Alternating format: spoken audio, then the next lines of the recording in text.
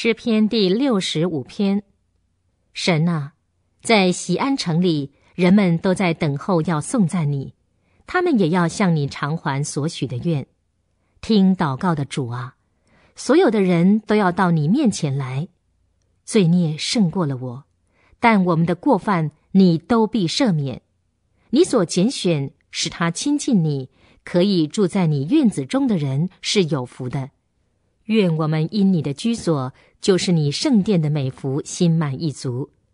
拯救我们的神啊，你必充满威严，按公义应允我们。你本是一切地极和海洋远处的人所倚靠的。你以大能束腰，用自己的力量坚立众山。你平息了海洋的洪涛和澎湃的巨浪，以及万民的喧哗。因此住在地极的人都因你的神迹起了敬畏的心。你使日出和日落之地的人都欢呼歌唱。你眷顾大地，普降甘霖，使地甚为肥沃。神的河满了水，好为人预备五谷。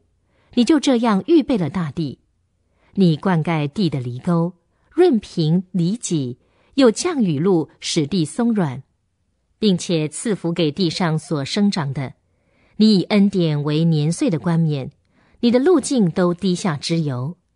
滴在旷野的草场上，群山以欢乐束腰，牧场以羊群为衣，山谷都盖满了五谷，这一切都欢呼歌唱。